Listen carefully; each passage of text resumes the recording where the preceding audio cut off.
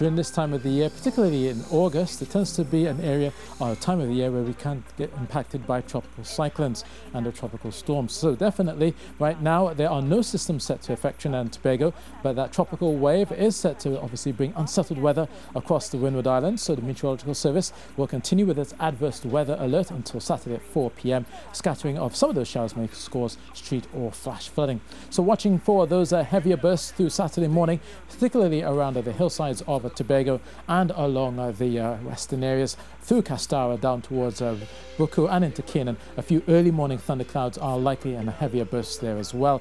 As you go through the day, conditions will improve, but you won't get away from those passing showers continuing into the evening. Meanwhile, for Trinidad, looking for still lots of cloudiness and some of those early showers popping up around the western areas of Trinidad. Possibility of a heavy shower as well that could turn to thundery first thing in the morning. But as you go through your afternoon, look out for the clouds to remain, but the showers to at least become fewer as we go through Saturday afternoon and into the evening. Similarly, for western areas of South Trinidad through San Fernando and Point Fortin, an early thunder shower is possible. And then once you get through your afternoon, watch out for clearer skies, particularly out towards Rio Claro and the Guaragari, clearing up from the east, but still maintaining some clouds in the west.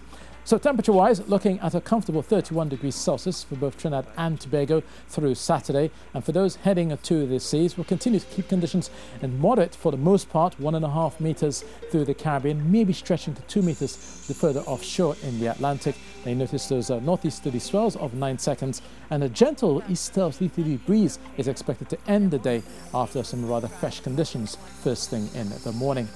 And for those heading out to the beaches, you've got your high tide at 9:30 a.m. and then at 9:30 p.m. is the evening high tide. Now, as you go through a Sunday, brighter conditions expected, a lot more sunshine to come, especially across Tobago. And then on Monday, the showers will likely return. We get a bit of ITCZ action pushing in some of those thundery showers, especially for Trinidad. And then on a Tuesday, conditions will begin to brighten up quite a bit, especially for Tobago. But for Saturday, the adverse weather alert remains in effect until 4 p.m. But that's your weather, and that's it from me.